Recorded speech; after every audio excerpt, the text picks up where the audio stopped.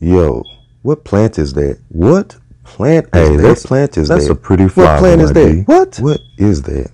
That's me. Greetings. Here we have common evening primrose, scientific name Oenothera biennis. This plant is also in the edible and medicinal category. To identify this plant, you will notice that it has alternating leaves that are slightly toothed and lance-shaped, with a yellow flower that generally has 4 petals, large, similar to a heart shape. The stems and the jutting off buds are hairy. For eating purposes, the tender leaves can be eaten raw, but the roots and the more mature leaves are both boiled for 20 to 30 minutes in 2 to 3 changes of water to ease off some of the bitter taste. The leaves and flowers are also used as a tea. Common evening primrose contains vitamin E and provides also calcium, potassium, and omega-3 fatty acids.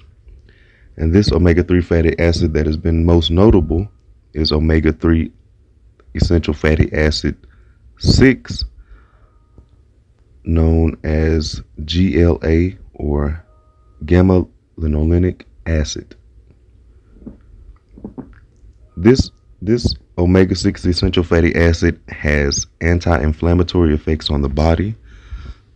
The seeds are often pressed into an oil, which you get the essential oil from, and it helps to support hormone balance and has been found to be effective for reducing menstrual cramps, bloating, water retention, breast tenderness, hot flashes, and irritability from hormone swings.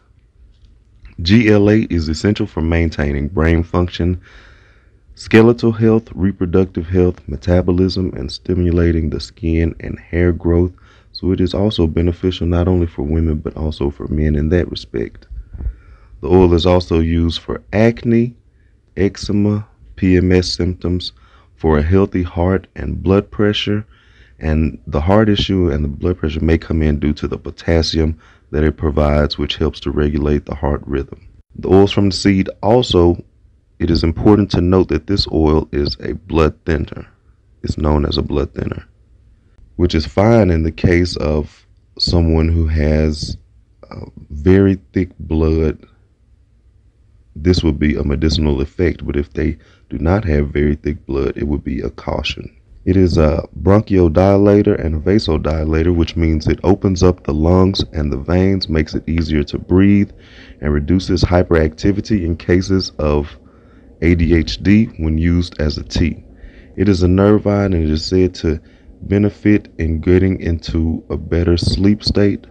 When you're going into REM sleep, nervines can generally aid in assisting you stay in that state longer so you wake up feeling more refreshed and more well rested. Some of the native tribes in America have used this plant as a strong tea, also called an infusion, as a dietary aid, and the root was boiled and used as a poultice for hemorrhoids.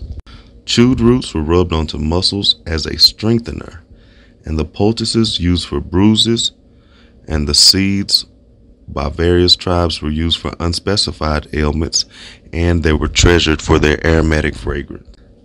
This has been the common evening primrose. I hope it has been informative. If you have any existing health concerns, take that into consideration. If you are taking any medications at this time, take that into consideration and allow a 2 to 3 hour window before consuming plants medicinally.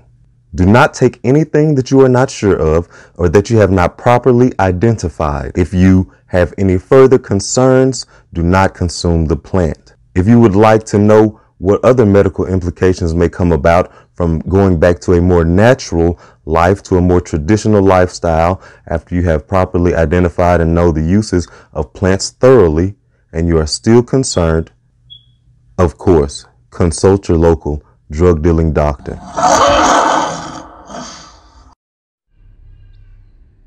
O Jah, how excellent is thy name in all the earth. O manifold are thy works set aright in all the earth. Out of the mouths of babes and sucklings art thou art in strength, to still the enemies and the avenger. Jah, Jah, Jah.